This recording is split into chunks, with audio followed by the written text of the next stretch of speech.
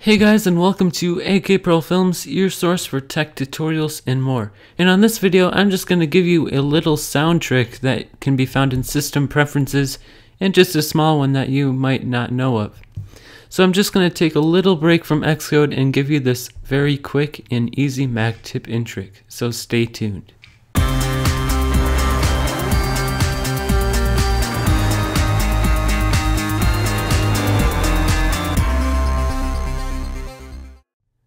Alright, so let's jump right into this tutorial right away. So what we want to do is open up System Preferences, and we want to go to Hardware, and under that there's Sound. So let's click on that.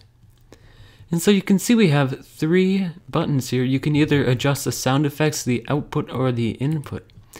So you can change what device you want to record sound with, such as the input. I'm using the Yeti stereo microphone here. And you can also change the input volume like this. So watch as I change the volume. So you can do that. So if your mic is a little softer, you can drag the slider up to increase the audio. You can also use the audio port for the sound output or the input. So right now I'm using the output for some speakers on my desk, and you can change the output volume right here. So you can just adjust that just like that. It's very easy.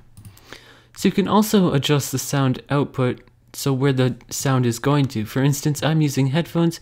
You can change that according to what you would like. You can also change the balance down here for the selected device. You can also use that audio port for whatever you want, as I just mentioned. You can also change the sound effects. So if you don't like this sound effect, I think this is a pre-installed one, you can change that according to whatever sound effect that you want, such as these. So just to give you a little taste of what these are, I just played a couple of them. You can also choose to where to play the sound effects. For instance, I'm putting the sound effects through my headphones. You can change the alert volume, and you can change these settings down here. And if you need some help, you can press on this question mark. So the really cool thing I found on YouTube and a Google search is that you can change the volume to a precise volume instead of this. So it makes more sense if I show you. So what you want to do is press Option, Shift, and you can adjust the volume. So when you look at that again, you can see how the sound is being changed. So look at this.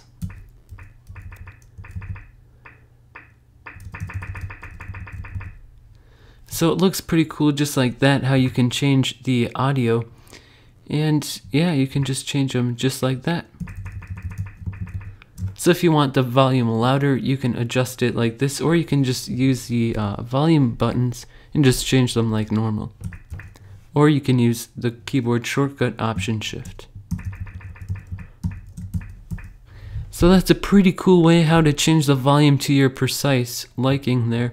And it's very helpful for when you just want to change the volume softer or louder just to that precise variable there. So that's pretty cool how you can change the volume there. And if you like this video, please give it a thumbs up and comment below.